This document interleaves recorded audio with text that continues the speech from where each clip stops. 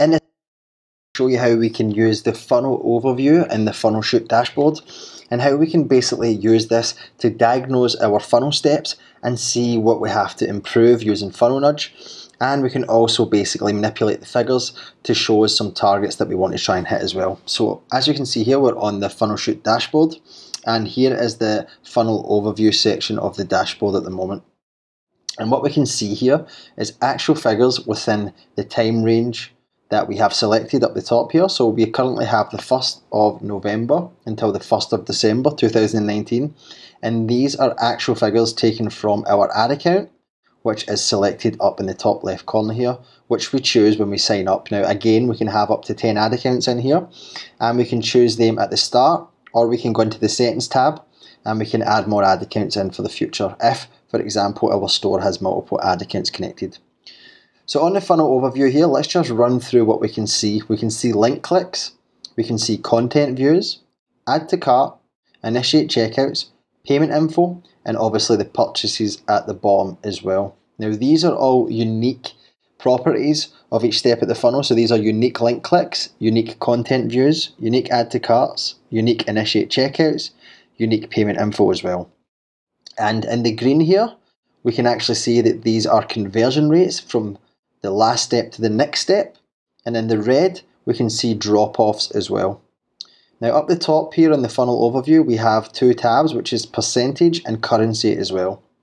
Now you can work in either or, whichever you prefer, but if we click here onto currency, it will show the exact same figures but with a monetary value. So now you can see here we actually have a cost of click and a cost of content view and the cost per add to cart as well here, and it goes down the funnel to show you the rest of the figures as well.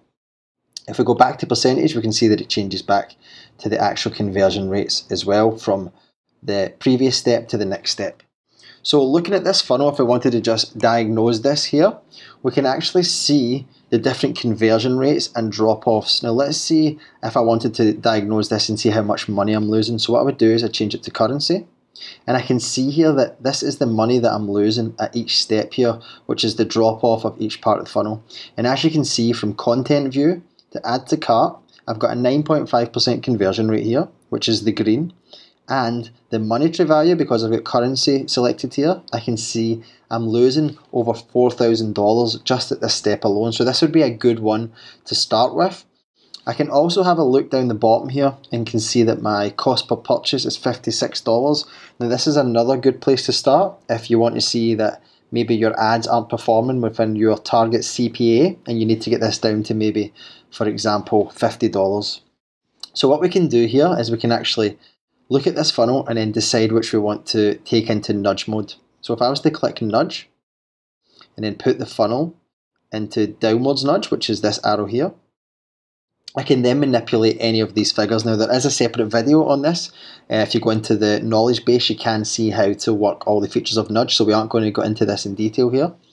But what we can do is basically see what would happen if we manipulated the content view. So let's manipulate this up to 12%. And we can see just by changing this, the monetary value changes here. I saved a couple of $100. And also my cost per purchase went down as well, just from changing this content view from add to cart. Now let's see if I could actually get this up to 15%, which is basically on my landing page. You can see I saved another couple of $100, and again, the cost per purchase is going down at the same time.